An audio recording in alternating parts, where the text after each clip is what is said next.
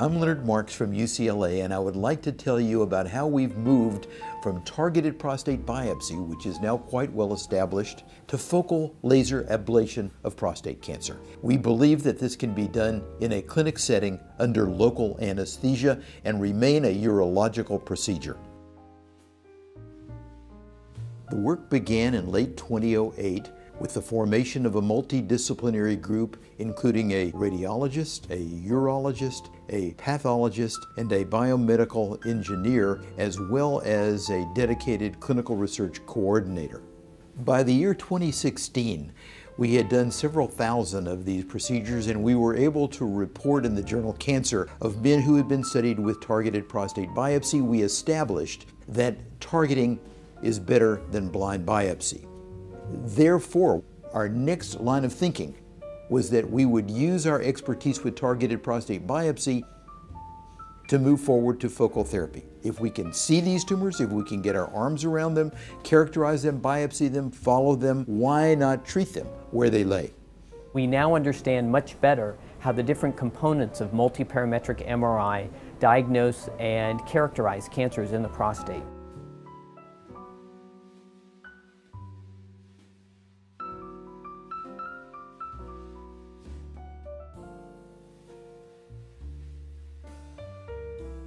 Of the various focal therapy options, we like laser therapy, focal laser ablation, because it has the potential for being done under local anesthesia in a clinic setting and because it's very precise.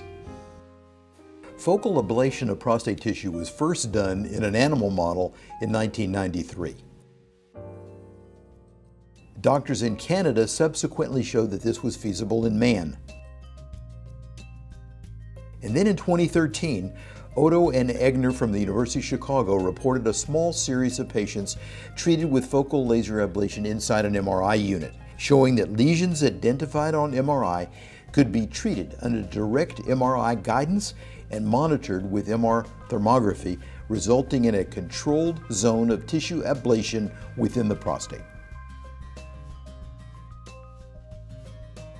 Encouraged by these early works and the successes related thereto, we formed a second research group and we performed our own preclinical laser studies in a research MRI unit testing tumor localization and MR thermometry. The laser therapy device is based off an existing FDA-approved device called the Visualase system. This is a 980 nanometer 15-watt laser that's water-cooled and delivers laser energy to gently heat prostate tissue while keeping the surrounding tissue intact.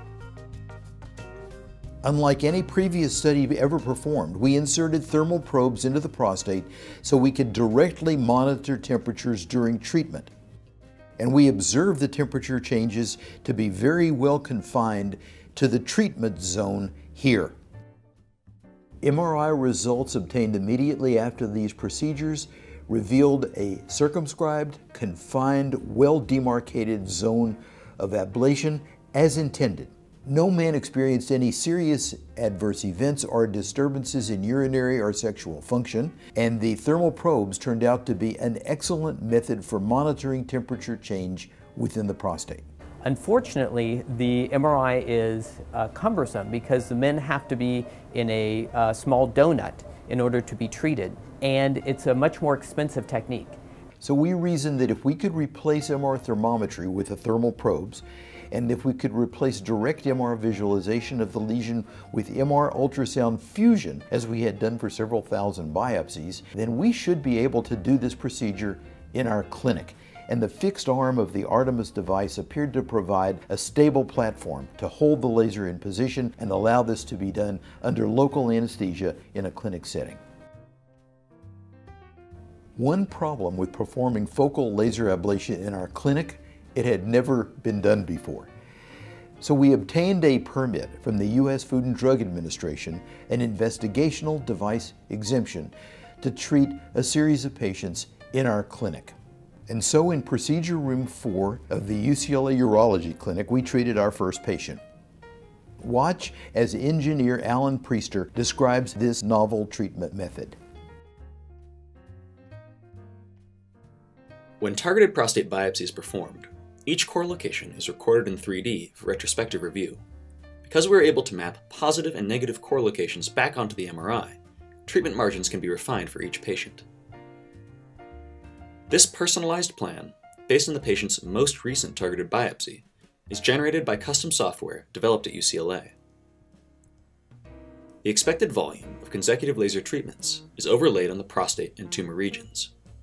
At least one probe is placed adjacent to the rectal wall to ensure that the temperature there stays under 42 degrees Celsius. A dual-lumen catheter contains a channel for the laser fiber, as well as two outer channels that allow for circulation of coolant. This catheter is inserted into the target location under ultrasound guidance. A laser fiber is then inserted and locked into place. An additional thermal probe is inserted parallel to the laser fiber. 10 men received focal laser ablation in the clinic according to a strict protocol, and the results on the post-treatment MRI were very similar to those obtained in bore. While biopsy results are still pending, no serious adverse events were encountered, and the clinic procedure appeared safe and feasible in this phase 1 study.